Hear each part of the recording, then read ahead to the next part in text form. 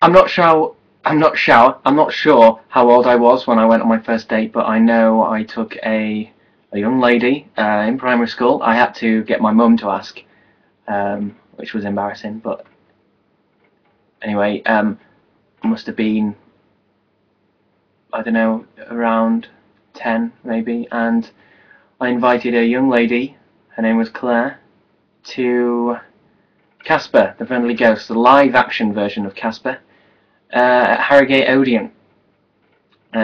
She had a bag of minstrels, and I had a small pot of M&Ms. I then made fun of her in the playground for years afterwards, taunting her with the theme tune Casper, the Friendly, which shows you what kind of a guy I am. Attentive.